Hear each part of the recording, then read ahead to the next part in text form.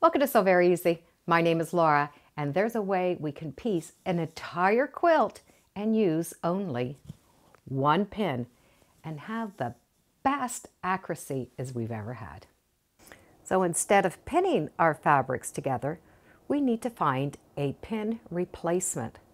And we can replace those pins with tiny drops of glue. We do need to have a glue that is designed exactly for this, so that it doesn't hurt the fabric and it can come off very easily. We're only going to need one pin, and this pin is to help us line up fabrics, not to pin the fabrics together. Let me show you how this is going to work, and then I will show you on this Lemoyne star. I will be using this Acorn Seam Align glue. It's really designed for the seams. It's in a little 1 ounce bottle with a little rubber end on it, then a tiny little spout that we're going to be able to put a drop or two exactly where we need it. For example, if I want to put these two pieces of fabric together, I would normally match up those ends and pin those layers together so that I could bring it to the machine and stitch. When we're doing a seam like this where we come to the end, this little end has a tendency to want to move, and because some of this is on the bias, it does want to stretch. So we can replace those pins with this little glue. So I can put little drops of glue right along this edge. So I'm only putting tiny little drops of glue, and I'm going to do that all the way around right to that very end. And they're really, really tiny drops of glue. I now will match up those edges. Then I'm going to be able to just heat set that for a second. That now has replaced the pins. You can see how that is going to stick together. We now will be able to sew that seam. But if you need to take them apart, it's not a problem. They just come off. It's not stretching or distorting your fabric. Now I can reglue the proper seams together. And for these little points, I do want to get a little drop right at that point. Line them up, heat set. Now I can pick this up and bring it to the machine. The only thing is we won't know what side we've pin glued. So we can always put some kind of a clip or a marker on that side so that I know that is the side that I need to stitch. So this is holding that seam together perfectly flat for me, and it's also going to keep that corner in place. I can now take it to the machine and stitch down that one edge. So it works really good for any diagonal seams, any straight seams, but it also works good when we're stitching these long strips of fabric together. We'll notice a lot of times when we put these strips together and we start stitching all the way down this edge, as we keep stitching, when we get to the one end, the bottom fabric is often shorter than the top, even though they started off the same. The reason is the feed dogs are pulling faster than the top of the machine. So it's going to pull this fabric while this fabric is just sort of floating along. By gluing that long seam and heat setting it, it's going to keep all of those layers together so that fabric will evenly go between the feed dogs and the foot. So if I'm going to be doing a Bargello quilt or a quilt that I'm going to be sewing a lot of strips together, my strips are not going to come and bow and have that curve to them because the fabric is being fed evenly through the machine. And once again, we can always take that apart. And it did not distort the fabric. I'm going to sew together this Lemoyne star. So I need 4 corners that are going to look like this. We have bias seams, we have seams that are going to have to nestle, and points that need to go together. I'm going to sew this all using this glue and 1 pin. So I'm going to start sewing these together. I'm going to take that small triangle and sew them onto that longer edge. So I'm going to glue pin these. I have 4 pieces, so I'm going to put those 4 in a row and add the ones that are going to go on the side. So I know these are going to go right along this edge. I can do about 4 pieces at a time, and the glue does not really dry until it goes to an iron. It will dry if it sits for a long time, but I have lots of time to work on this. So I'm going to make sure I have a dot in the corner and then a couple of dots as I'm going along, and make sure there's one in that corner. Just right along that edge. And you can see that it's very quick to do. It's probably less time than pinning. Now I can line those up just like I would do if I was pinning. And this really allows me to be very precise. Now I can heat set that glue. And I'm just going up and down because I don't want to stretch anything.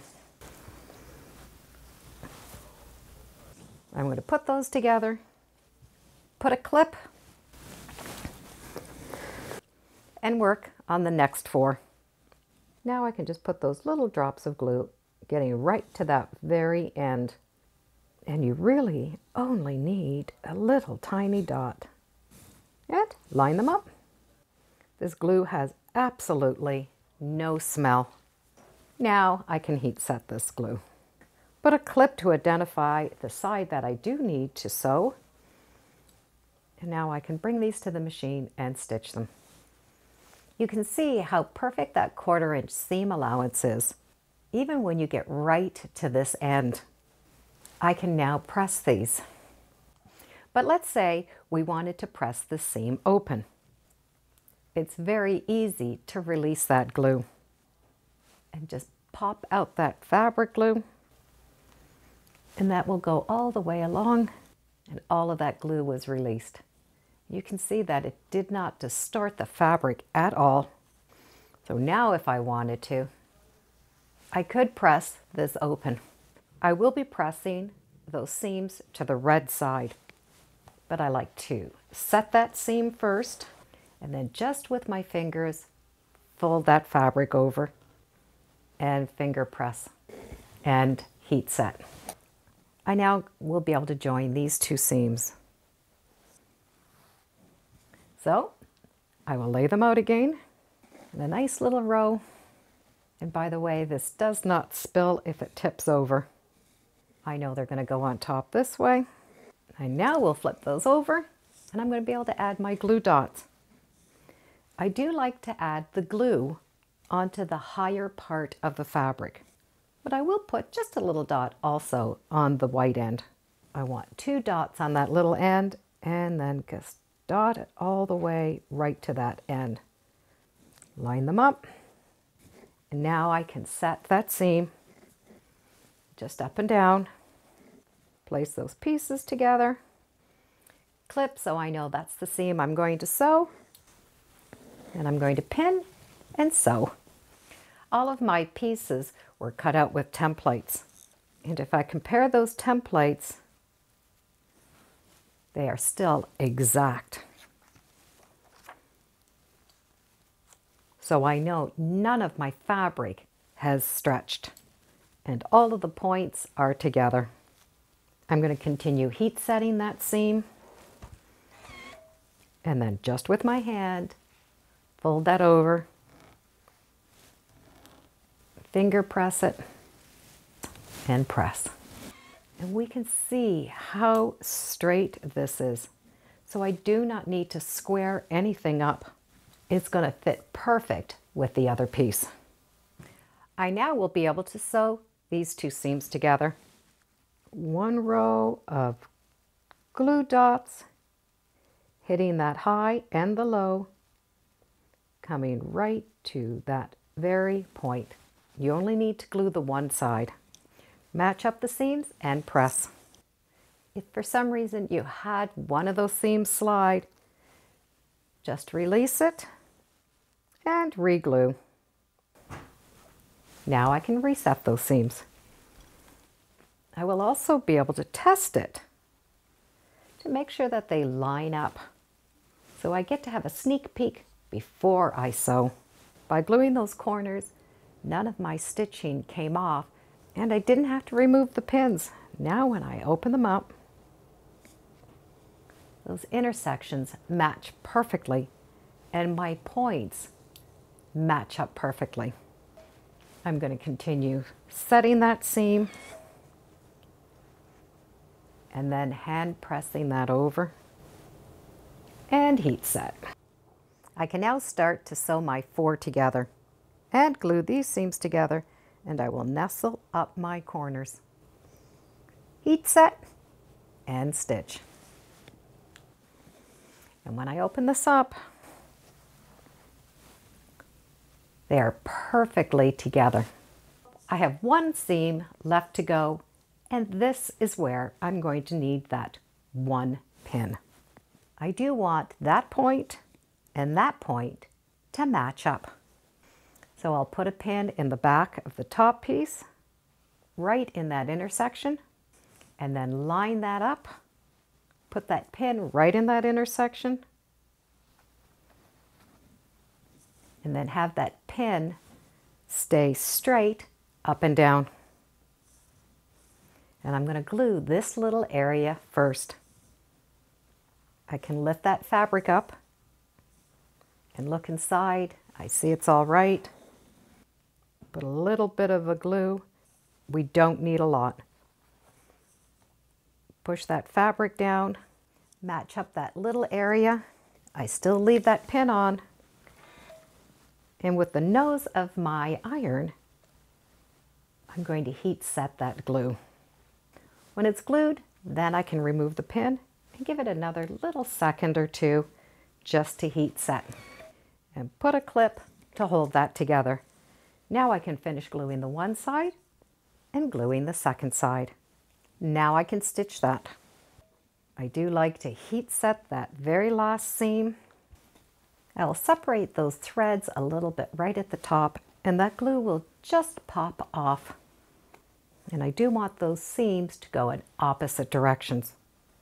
And that will give me that little starburst or that little swirl in the center. Once that final pressing is done, you can see how perfectly square this did remain. We didn't have to trim up as we went along.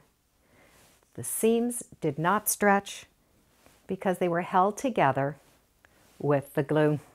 So this entire block with all of those bias seams was only put together with 1 pin. And that was for that final point. You can get a starter set with that glue.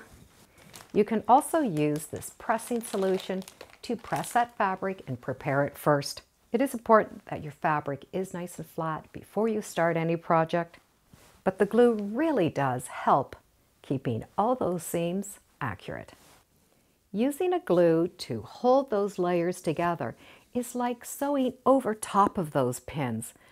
There's no bump to go over, but it's holding all of those seams together, so the fabric is not going to shift, especially when we get to those little points where we really do not want those seams to shift. We want those points to line up. And when you get beautiful results like this, it really makes the sewing day even more enjoyable. I'll put a link in the description so you can check it out. And as always, thank you for joining me today on Sew Very Easy. Feel free to subscribe and come on back. Let's see what we're talking about next time in the sewing room. Bye for now.